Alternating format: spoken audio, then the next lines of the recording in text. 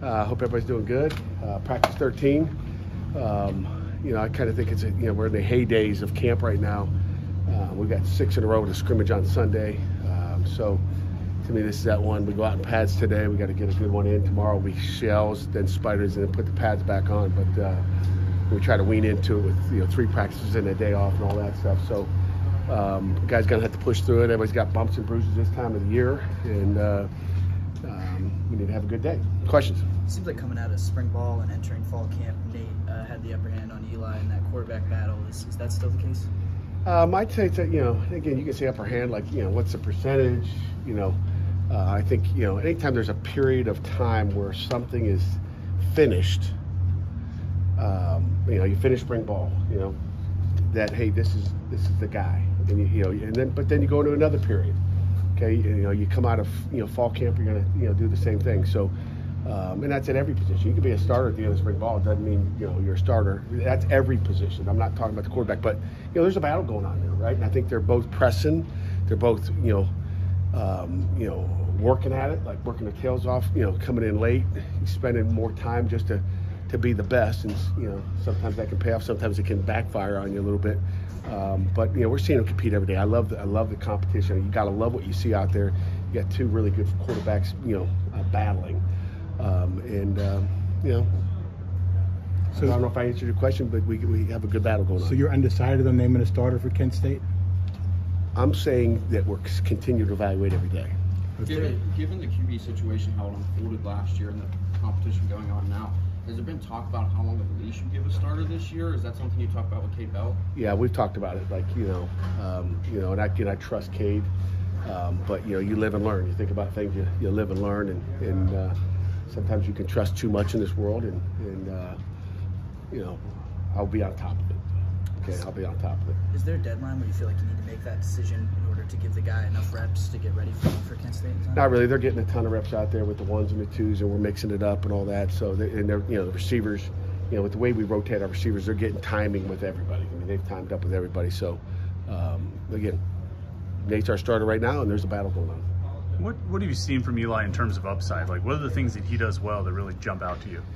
The one thing he can really run. I mean, I think, he, and again, not, if we put him on a race here, Eli might beat him by 10 yards or, 10 feet, whatever, who knows how far it is. I don't think we tested him in a 40-yard dash this summer.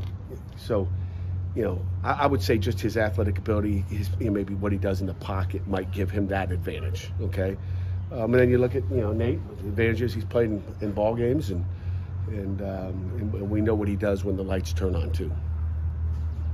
You brought in Josh McCarty from Eastern Michigan this Yes. year. I think he had a reputation for special teams. Is he going to help you on that level? Yeah, that's why he wanted to transfer here. He looked at a couple other ACC schools, visited Miami, and decided to come here. Great kid, love him, and great question. We haven't really talked much about him. Again, had been banged up a little bit in mid camp, but he's a football player, and we expect to get work out of him for sure. What about Chayla Buka? What's been the outlook on him this camp? He's shown spurts. Still working on the knowledge. You talk about we talk all the time about effort, toughness, knowledge, and obviously attitude. And he's got a good attitude. It's just wanting to get out there every play and go. And for young guys, sometimes it's hard, but he shows spurts of being able to help us as well. Let's take a couple We're waiting. We got 5 guys. We like, okay, we're looking for that 6th guy, that 7th guy, that 8th guy, and he's got a chance to get in that window. But practice 13. What do you got today? Now let's take 2 more. Jerry, you're first. How much work have you guys been doing on Kent State, if any, right at this Zero. point? Zero. When will it start? I don't know. We play by ear, but we have to worry about Pitt first. Okay. Right now we got to make sure Pitt doesn't beat Pitt. We're worried about what Pitt is doing, and when we're done working on Pitt, and when we feel comfortable, okay, this is it, then we'll start to work on Kent. But the focus is on Pitt right now. Good question, Jerry. I like that question. What kind of camp has Caleb Junko had so far? Whew.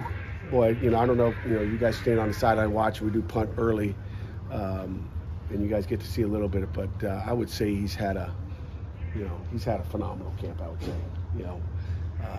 He has separated himself.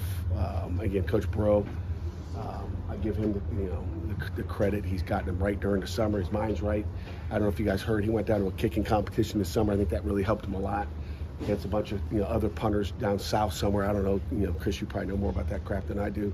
I didn't go, but I guess he won the competition, and I think he came back with a lot of confidence. Again, that's a tribute to what Coach Bro and Danny Orrock have done with him during the summer, and he's just consistent. His stance is different.